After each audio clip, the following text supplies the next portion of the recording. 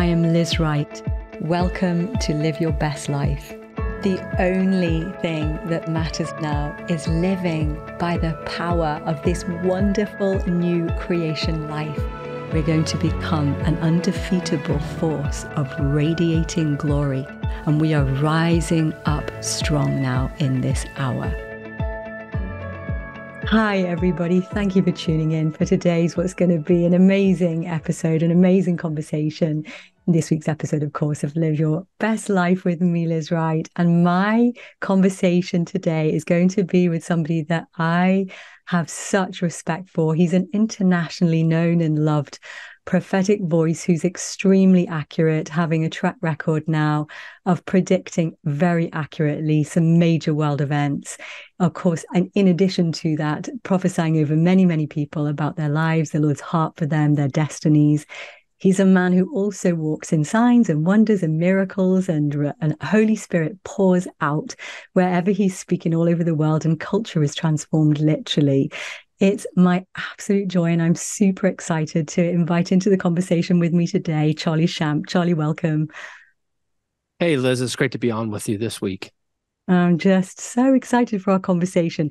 Okay, I want to dive in, Charlie, and start by asking you where there's a little bit of controversy creeping in around the subject of supernatural encounters, being able to experience heaven now, having angelic visitations from Jesus, the cloud of witnesses, experiences in heaven, where some people are maybe a little bit confused about that or wary of that. I would just love to talk to you as somebody who lives that and to say, can you help us?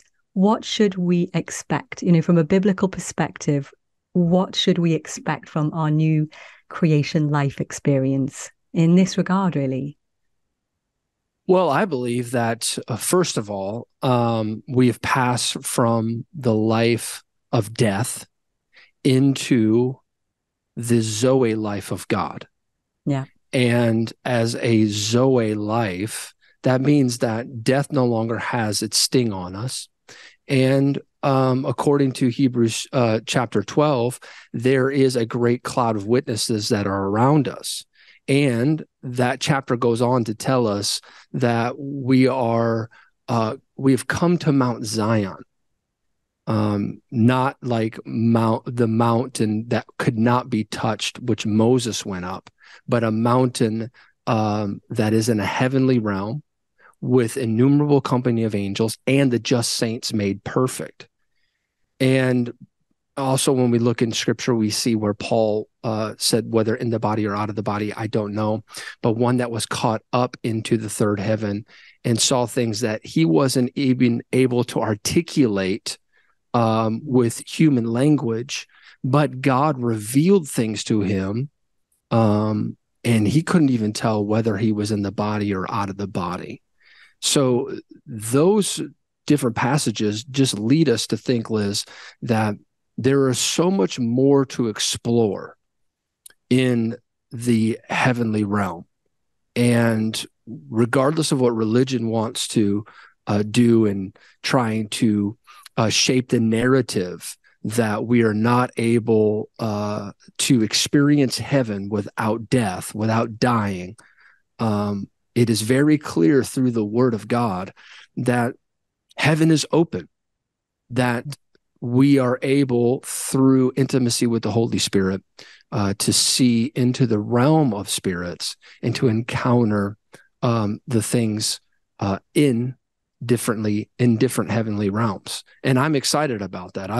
And I feel like there's a whole generation that is about to go on this, if I dare say it, a pioneering or an exploration of the unseen, like we've never seen before, because they're so hungry, they're so desperate, and out of intimacy, and out of the intimacy for Jesus, the doors of his heart are opening to us, and we're going to begin to experience things that the saints of old experienced.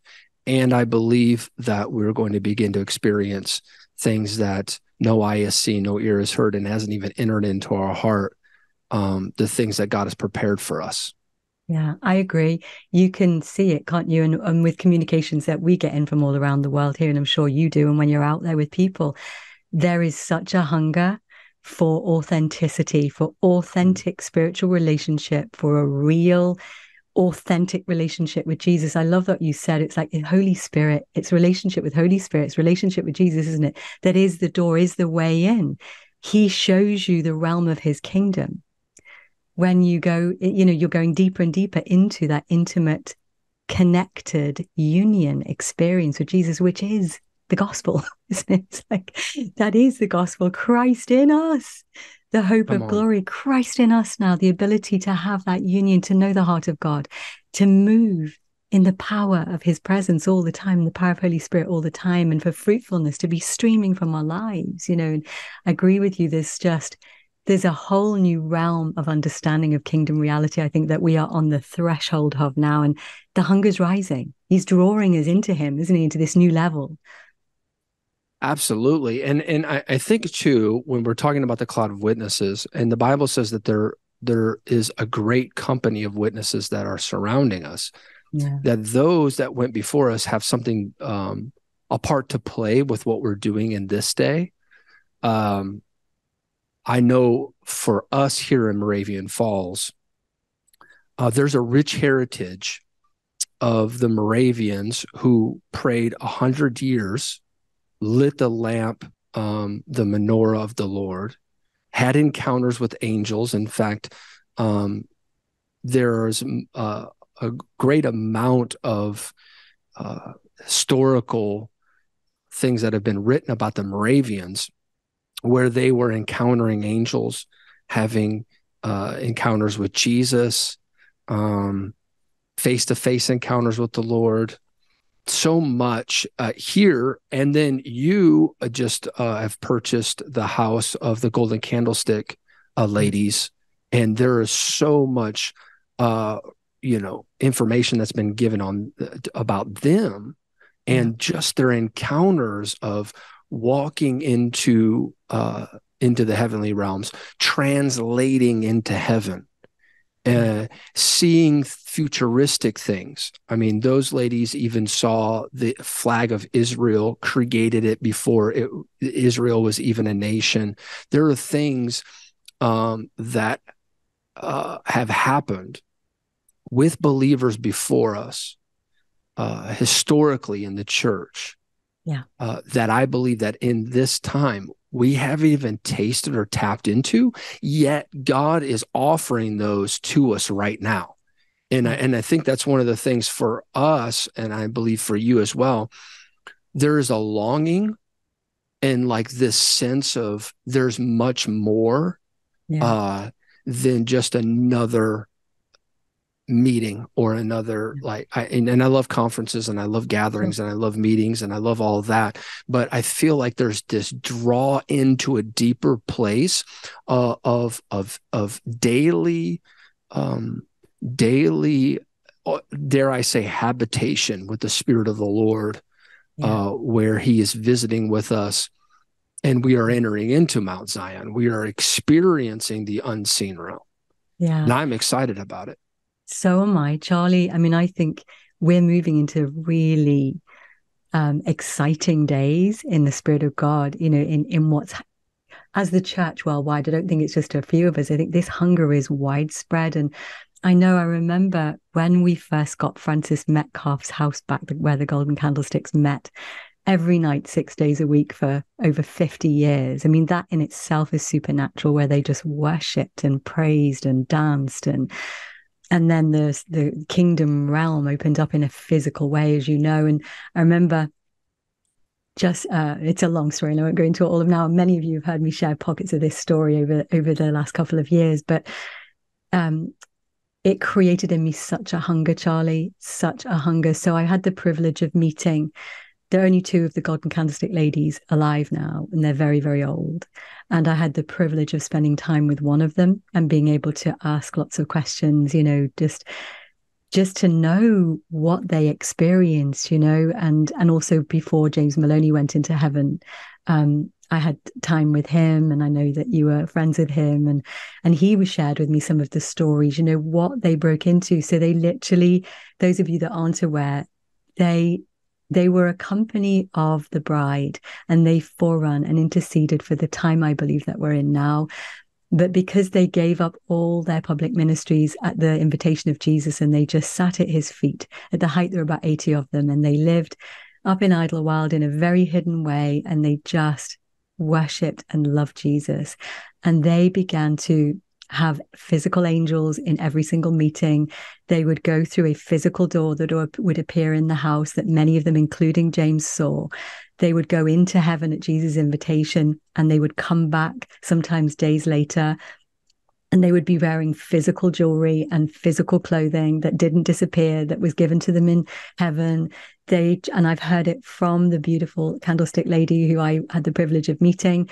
She said we would just praise and we would worship and we would dance, and Jesus would come and he would dance with us. And this was every single night. And then we would study nations, or that she said the candlestick would study nations, and then they would be transrelocated to nations, and they would just physically go and they would preach and minister in the nations, and then they would physically come back sort of 3 or 4 days later, having had continued relationship with the people they served in the nations, and on it goes. I mean, absolutely different realm. And when you read their writings, particularly Francis, they were completely sold out, and it just makes you hungry for the more. Like you said, Charlie, the pure more of knowing Jesus, the pure more of knowing the cloud of witnesses and the angelic and heaven. We're seated with Jesus in heavenly places now, aren't we? The enemy under our feet. We're just tuning into that reality, and we're getting better at being seers, I think, tuning in to the experience of where we already are. Absolutely. So. And when you look at their lives, and just from my conversations with James, this wasn't a conjuring up of angelic encounters or even of the cloud of witnesses. This was a holy intimacy that caused the door or a portal in heaven to open over a geographical location, and supernatural things began to happen through the intimacy of the Holy Spirit. Yeah. And so I think one of the things that we're facing in this hour, a little bit of a pushback, if I might say, about the cloud of witnesses or even heavenly journeys, is that, well, you're this is a conjuring up. Absolutely not. This is positioning for and to the heart of Jesus. Yeah. And the Bible talks about how the Lord in the book of Revelation places before us an open door. And then we also look at Matthew 25, where we see the 10 virgins and the 5 wise ones are constantly filling up their lamps with oil, trimming their wicks, and we see them going through the open door. I believe that there is a separation that's happening in a sense right now of the bride of Christ, a deeper hunger. There's people that are watching us even right now that are just like, this is my desire. This is like, that's because you're the bride. There's a hunger for deeper intimacy with Jesus, a hunger for supernatural encounters, and a longing to experience where we are already seated with Christ in heavenly places, according to Ephesians chapter 2, verse 6. We're already there. We're already in Mount Zion. Now it's just God is opening our eyes to see it. We're going to begin to experience it like never before. And these ones, like you said, were forerunners for the hour that we're living in. And it's just, and there's, it's like the door of the Lord is wide open right now. And I don't know about you, Liz, but I feel like the scripture out of Isaiah 60, verse 8, who are these who fly like clouds, like doves to their windows or to the open heaven, is more real to me. This dove company is more real to me now than it ever has been. And there is people all over the world that are beginning to push and press into those dimensions Yeah, I because agree. that's where they're called to. Yes, absolutely. I agree. The Dove Company. I agree. I know for me, the Lord has been taking me into such a place of hunger for Him, desire for the purity and the authenticity of truly knowing Him, and like simplifying me. And I'm feeling Him doing it with me, and therefore through me for the bride as a sort of barometer for the bride.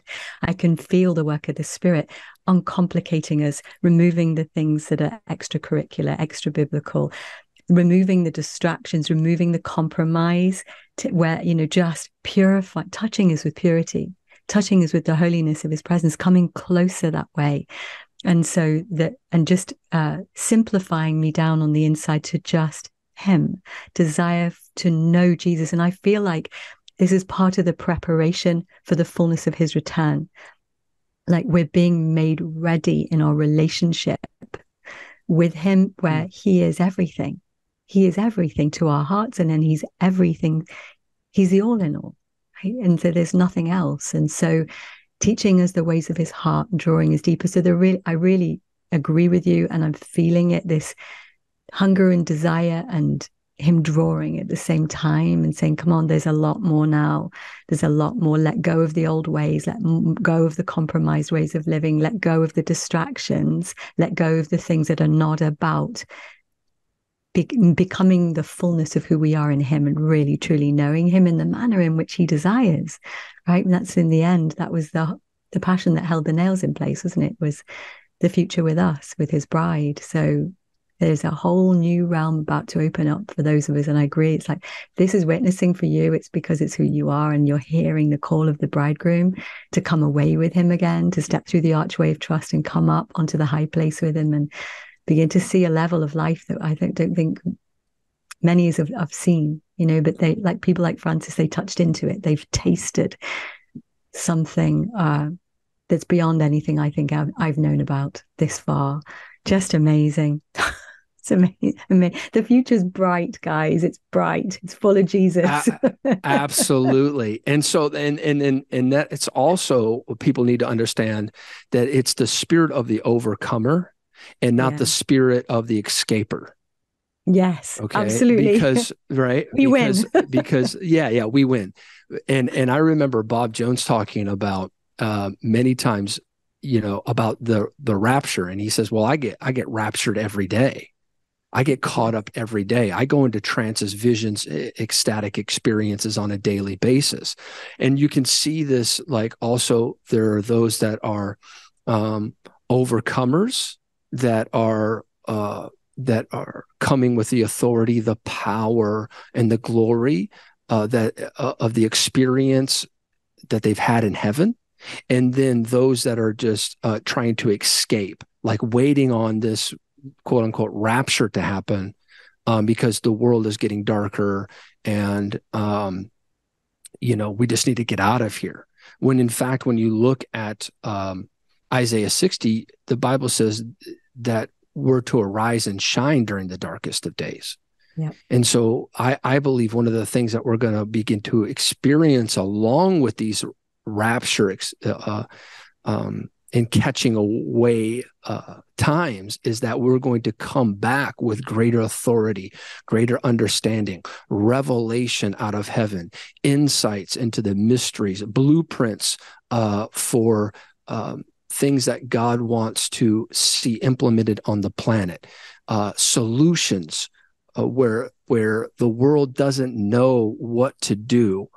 More than so, like what I've been pressing into, Liz, not necessarily what is going to happen in the future.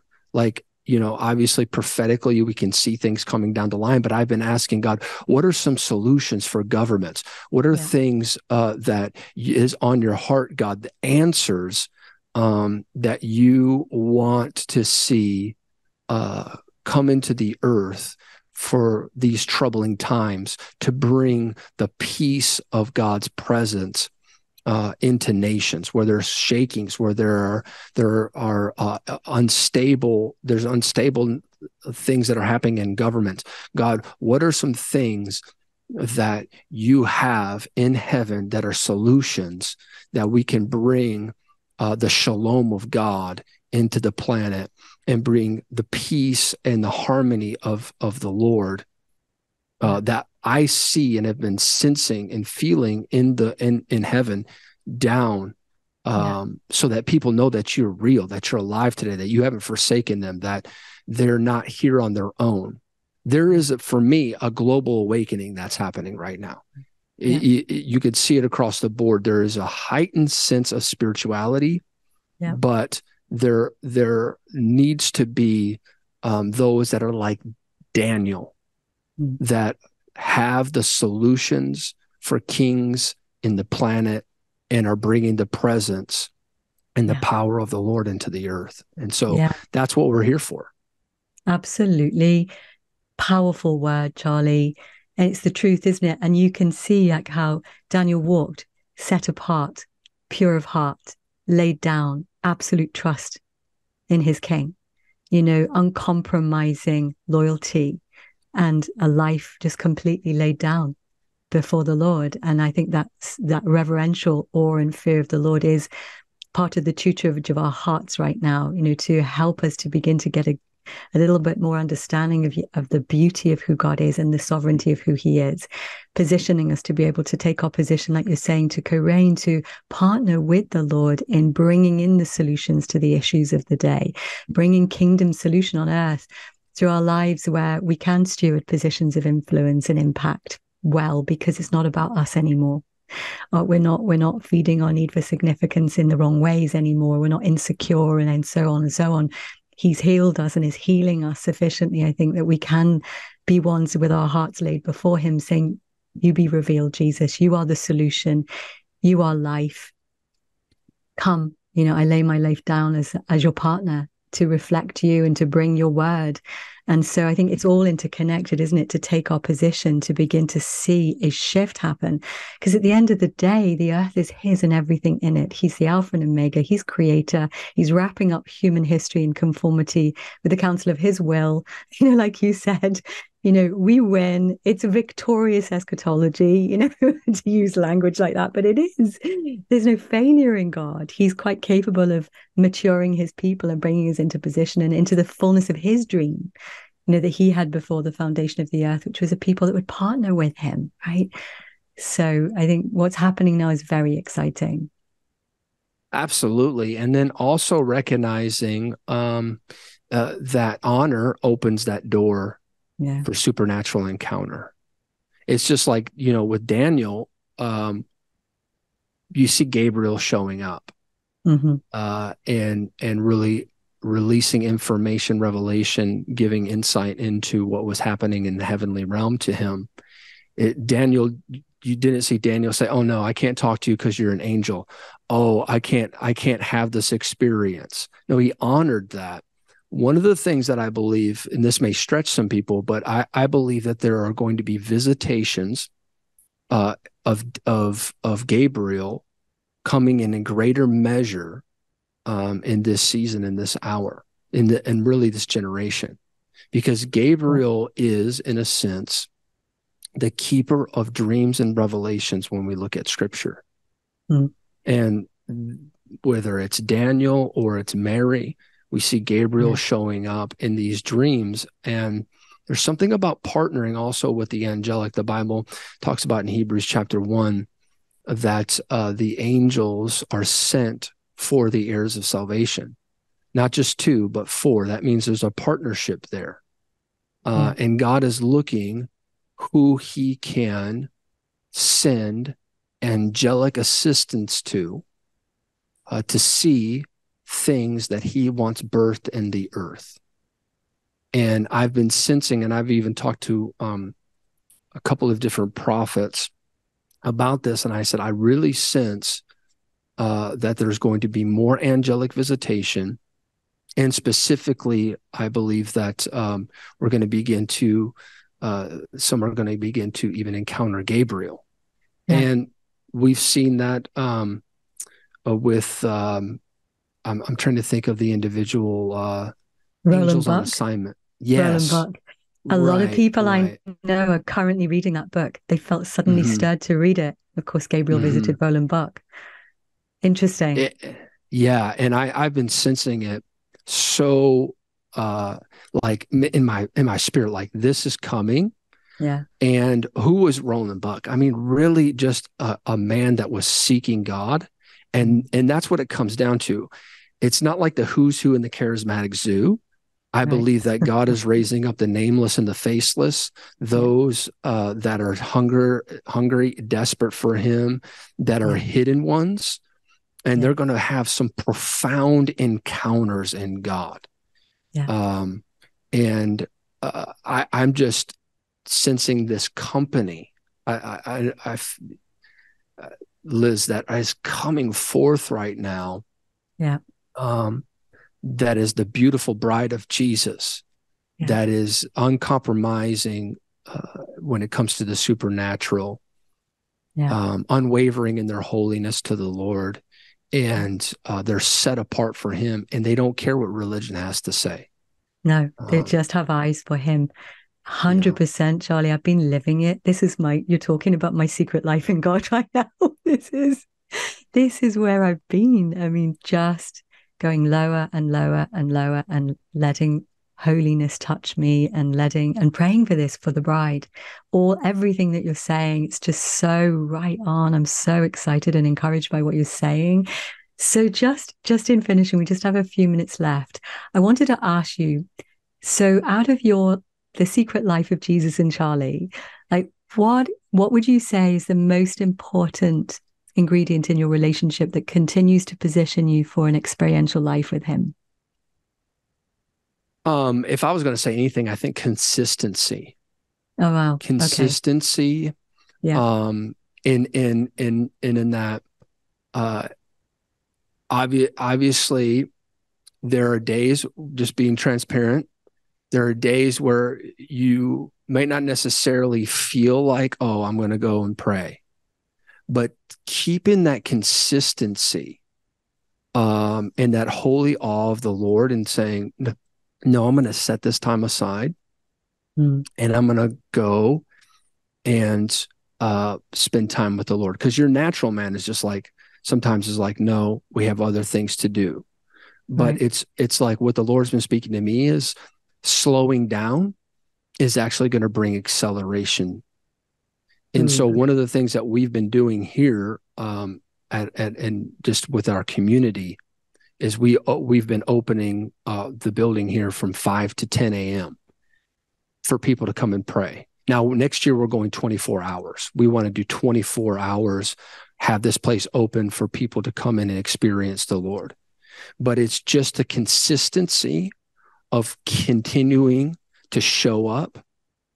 And it's like when we show up, God always shows up. And so I would say for me, creating that space and saying, no matter how I feel in the natural, Lord, I'm going to show up, and being consistent in that, and saying, Lord, I'm willing to wait upon you, because I don't want just an experience. I want a habitation. Yeah. And I'm going to be consistent in waiting on you, because when you do come, I want to be someone that you can trust to continue to allow your presence to move, because I believe God is coming very strong in the coming days. And he's looking for places where he can land, like the Golden Candlestick ladies, like the Moravians.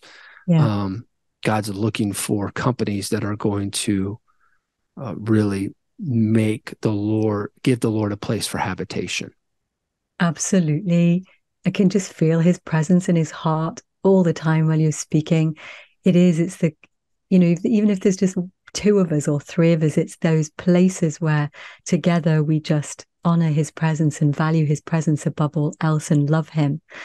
And he enjoys being with us. And it's the place of habitation, isn't it? I mean, we are the tabernacle of the Holy Spirit now, but there's something about us when we're together. He wants to dwell among us as we're together, as family, as the bride, that's so holy. And to the other thing that I've felt is Jesus's desire increasingly to share the secrets of his own heart with those that he trusts. And that's an invitation right now for those of us that, you know, we understand our own frailty in this. But what I have been saying in response to Jesus is, yes, Lord, I want that. Make me ready.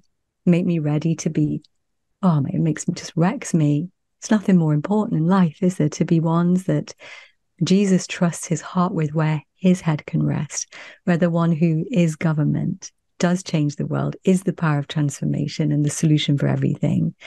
He rests his head on the heart of his bride who loves him. It's that simple. It's all flowing from a devotion, isn't it? So to me, what you've just shared, Charlie, there isn't anything more important than asking Holy Spirit right now to help us change our lives, to do this, to simplify, to prioritize him, and to go to this next level of authenticity and humility and simplicity and truth. Yeah, and it's ministering to him more than doing ministry. Yeah. Being priests. Right. Yeah. And finding those people that are like-minded with you. And we have a really great, like for us, we have people that are really just passionate and are fired up about seeking the Lord and keeping that fire burning on a consistent basis, and saying, we want to make it a habitation of the presence of the Lord. And I believe there's companies like that are rising all over the earth right now. It is. It's what Holy Spirit's doing in our IMC as well, in the international mentoring community. Everything is about the bride, about the preparation of our hearts right now. Same heart, Charlie. It's so encouraging listening to you. And guys, I'm sure you've been super encouraged as well.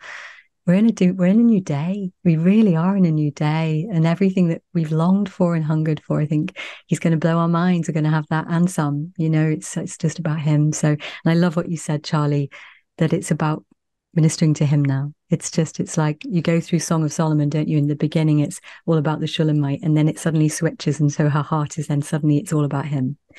And then she comes out of the wilderness leaning, having learnt the wisdom of the surrendered life. And I feel that's where we're at in history's story with Jesus. It's like we're shifting to the level of maturity by his grace, where we are leaning and it's all about him, knowing his heart and revealing his heart. So yay, amen. Charlie, thank you for giving us your precious time. It's so good to talk to you. Amen. Thanks so much for having me, Liz. I appreciate you. Anytime. We appreciate you too. And guys, thank you for giving us your precious time too. And have the most amazing week with Jesus, and praying blessings on your time with him, increase of intimacy and experience of him, and look forward to being with you again next week. God bless.